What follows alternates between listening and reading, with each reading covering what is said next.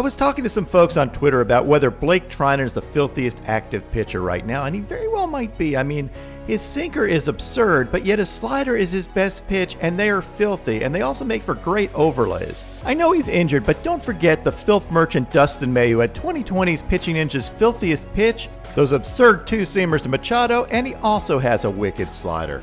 Lastly, and certainly not least, we have the injured Jordan Hicks, who throws sliders that cause near-death experiences for hitters. And that, combined with his legendary two-seamer, may make Hicks the filthiest pitcher on the planet when he's healthy. I mean, Hicks won my most unfair at-bat 2 years in a row. I mean, look what he does to poor Albies here. My man couldn't even process what just happened to him. And this near-death experience to Gallo with 102, 103 mile-an-hour front door two-seamers.